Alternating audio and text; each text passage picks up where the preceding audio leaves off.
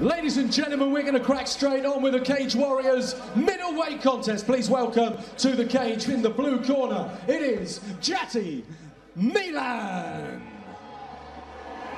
Well, it's time for our third and final preliminary bout of the evening here at Cage Warriors 80, and we move up to the middleweight division.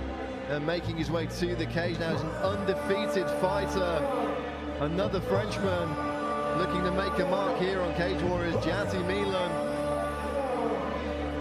Looking to put on a show here for this crowd at the Indigo here at the world-famous O2 Arena. And as we creep ever closer to our main card, just over an hour's time, live around the world. Let's see if we can finish the prelims off with a bang. There's certainly been no shortage of action so far, Nick. Yeah, it's been some really great fights. Some early stoppages, really great fights. Now bringing in an undefeated record is Djati Melan. 4 wins, no defeats. A couple of KOs and has gone to decision a couple of times too, so no stranger to the cage time. Even though he's just 4 fights into his career, he's spent a lot of time in there. Exactly, and that's a good experience to have, going the full distance and knowing how to pace yourself. That's valuable. So, yeah, we see so many fighters that they'll come out and they'll have a string of first-round knockouts or first-round submissions, and the first time they go deep, that cardio's tested in ways that they never knew it possibly could be. So it's great to see these guys, even at amateur level now, having nice long fights and getting that cage time in before the big fights come along, and Melan's certainly no stranger to those. He's going to be taking on another international fighter in Arvydas Juska from Lithuania, based here in the UK. I think it's probably safe to say that Melan's the bookie's favourite here. He's got that impressive record. He's fighting a guy coming off 2 losses on the bounce, but as we've seen already tonight, anything can happen, and those finishes really can come from anywhere. exactly, and Juska has gone the distance as well, so he's not too. He's still got the. And now please welcome his opponent tonight, fighting out of the red corner, it is Arvydas Juska.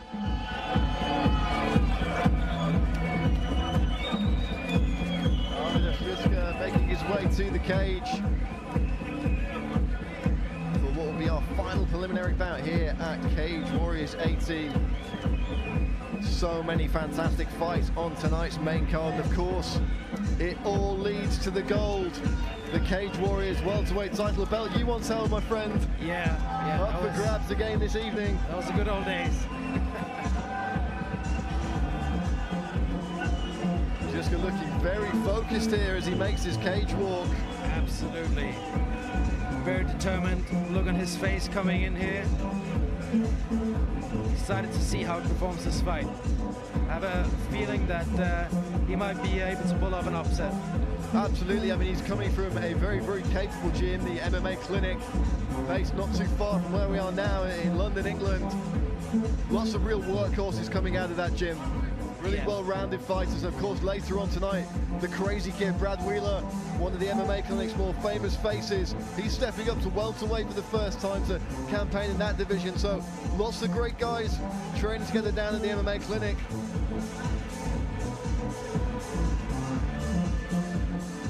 Some great Thai boxing coming out of that gym, some great submission wrestling too, so certainly no lack of tools. Absolutely, they got some good fighters down there. As we can see, Juska's background is Muay Thai, so it's going to be interesting to see how he comes out opening this fight up against the all-around guy, Melan.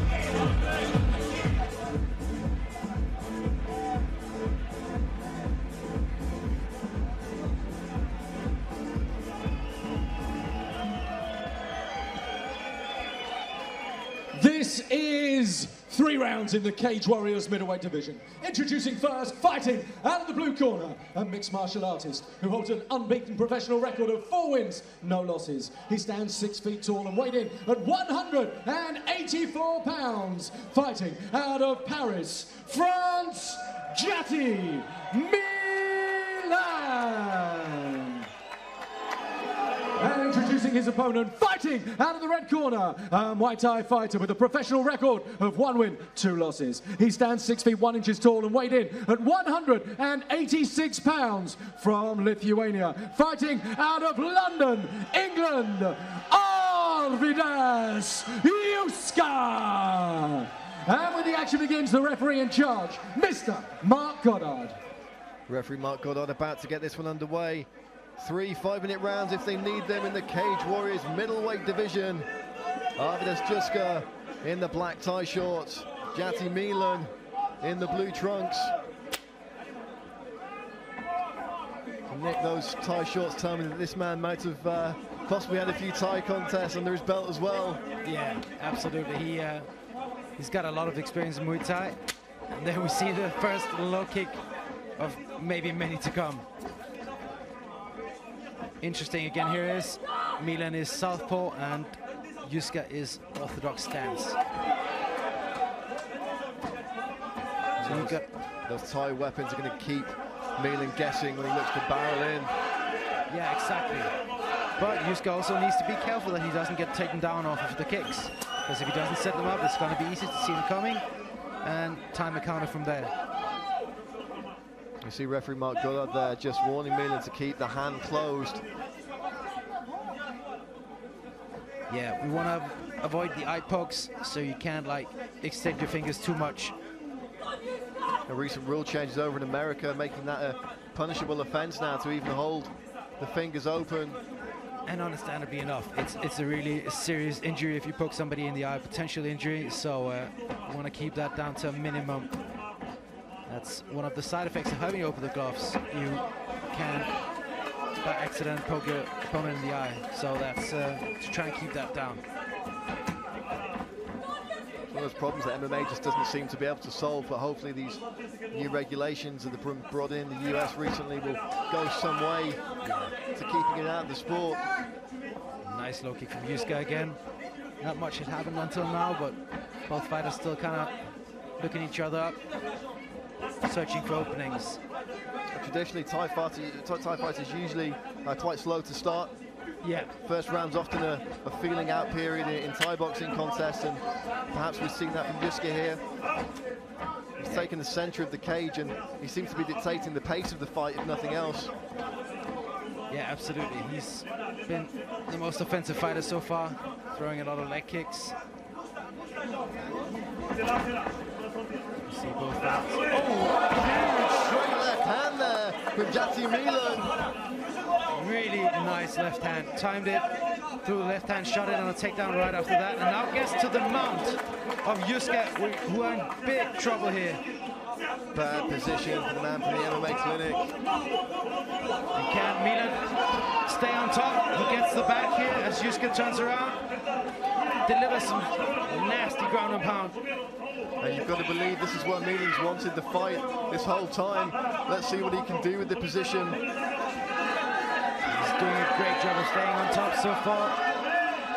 Trying to get in, got the both hooks in, got a solid position and some nasty punches here from the top, going under the arm of Juska and connecting to the chin. Now those hooks really allowed him to ride his opponent's back and keep stable and really wind that left hand up. Yeah, and Juska right now is trying to avoid getting stretched out, because if he gets stretched out against the mat, it's going to be really difficult to get out. But he needs to try and work his back towards the cage here, or at least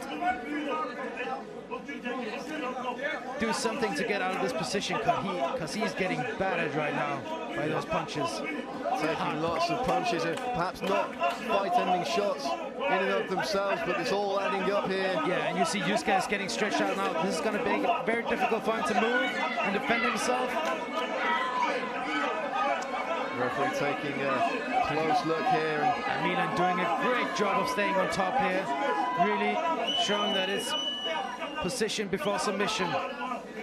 Yeah, real solid base there. Yeah. Takes full mount. He's going to look to create a bit of space, posture up, and just get something behind those shots. Some big elbows there, cracking into the skull of Juska. Pressing the head down, trying to get the elbows in. Juska turns around, gives up the back again. Melan tries to stretch him out, as you can see here. Because if you get him stretched out, it's going to be really difficult for Juska to defend himself, and maybe he can sneak in that submission or TKO victory. Djati Melan staying very active on top here, punches coming from lots of different angles. Yeah, stretching out Juska again. He's bleeding out of the mouth now. You see here, trying to stretch him out here. Get that opening so he can get the TKO submission. He's working good. Mark Goddard is taking a close look. He's called it. Referee Mark Goddard warned his man. He needed to do something other than just cover up. He didn't see enough, and he's called it perhaps a facial injury here as well. And Juska, I think, believes the round is over. He doesn't realise it's been called as a TKO. Yeah, we heard the clap, and maybe he's confused and thought the time was up. But he took some hard shots, so maybe he's not, you know, he's not fully here. He thought the round was over. Well, it's a very important distinction to make here, Nick. The word that we're looking at is intelligent defense. You can't just sit there with your hands round your head in a guard position and take punches. You have to be doing something to improve the position. You have to be moving. You have to be trying to find a way out. Unfortunately, Juska wasn't doing that. Let's take a look at some of the action, though. That was that huge straight left hand that put Juska on his back early on. Stunned him, and then it was just all Melan from there. Takes it back when Juska turns around and just battered him with strong ground and pound on elbows. And you see Mark Goddard warning there. Yeah. You've got to do something. You can't just cover up. Unfortunately, Juska unable to. And Djati Melan takes the win by TKO.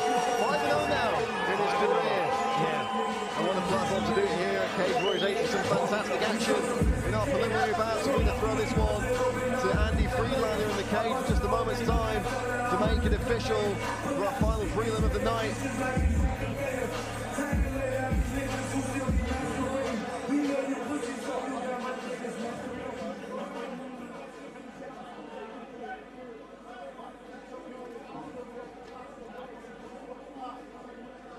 Ladies and gentlemen, referee Mark Goddard has called a stop to the contest at 4 minutes and 51 seconds of round number 1, declaring the winner by TKO, Djati Melan. The TKO victory for Djati Melan. Both these fighters had a sizable following in the crowd, and it's Melan who sends his fans home happy. We've had some fantastic fights here in our prelims, Nick. Yeah, absolutely. Finishes in all fights. Really fantastic. Seen a TKO where you saw submission. So it's been really good. And Melan, what a performance like. And let's hope it bodes well for the rest of the action. It's a nice main card, an hour and 15 minutes. And we'll be live around the world with Cage Warriors 80. On behalf of Nicholas Darby, my name is Brad Warner. We thank you for joining us here on the Sports Bible for our prelim stream. And we'll see you shortly for the main card of Cage Warriors 80.